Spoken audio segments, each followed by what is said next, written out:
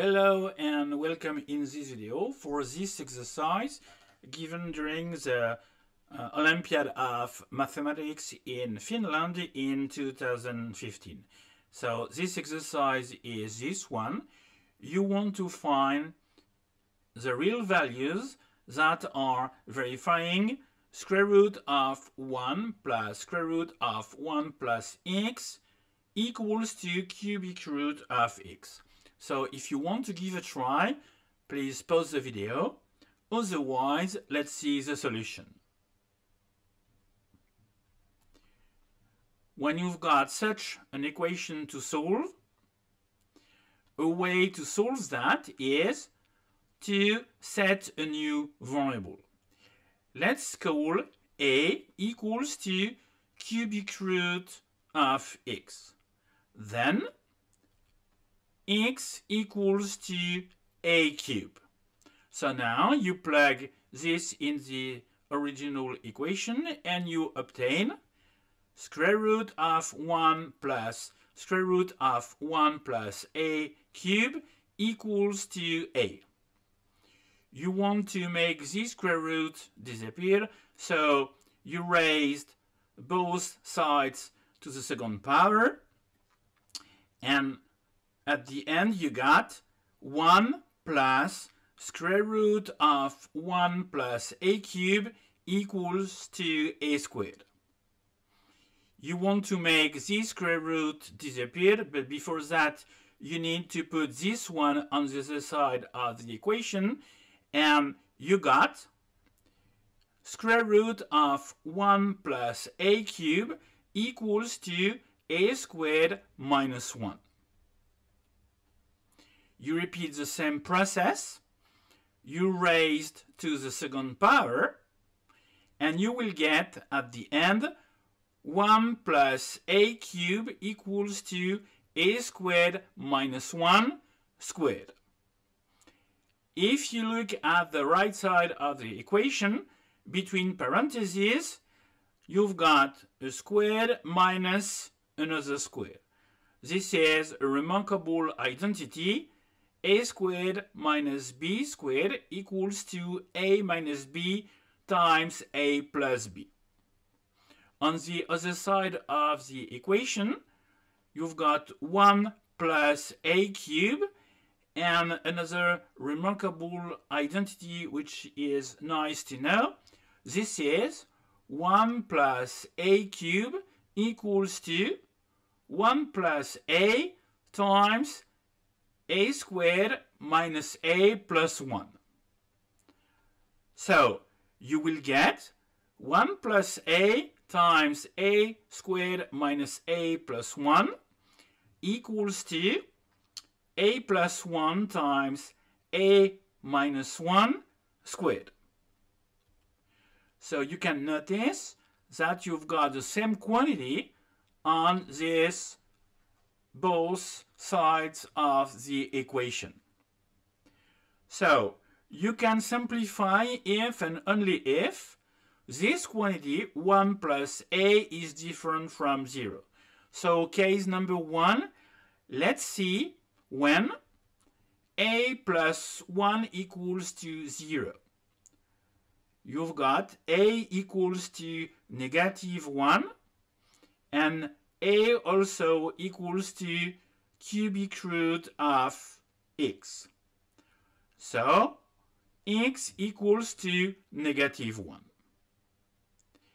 If a plus 1 is different from 0, that means you can simplify and you get a squared minus a plus 1 equals to a plus 1 times a minus 1 squared.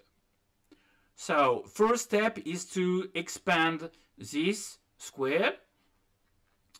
So you get a squared minus a plus 1 equals to a plus 1 times a squared minus 2a plus 1. Then next step is to multiply these two quantities, and you got a squared minus a plus 1 equals to a cube minus a squared minus a plus 1. So you can notice you've got the same terms on both sides of the equation, so you can simplify. Minus a and 1. So at the end you got a cubed minus 2a squared equals to 0. Then you can factor by a squared. This is a squared times a minus 2 equals to 0. So this time two cases. Case number 1, a equals to 0 and a equals to cubic root of x. That means x equals to 0. Second case, a minus 2 equals to 0. That means that a equals to 2 and equals to cubic root of x at the same time. That means x equals to 8. So far we've got 3 numbers, -1, 0, and 8. And because we did a lot of operation, we need to double check. So we are going to plug these values into this equation to see if it's valid. So first case, x equals to 0. So you plug 0 on these two terms. Cubic root of 0, this is 0, and square root of 1 plus square root of 1 plus 0, this is square root of 1 plus 1, this is square root of 2. And because 0 is different from square root of 2, x equals to 0 is not a valid solution. Let's see case number 2. Case number 2, x equals to 8. Cubic root of 8 equals to 2. And if you plug 8, you will get square root of 1 plus square root of 1 plus 8.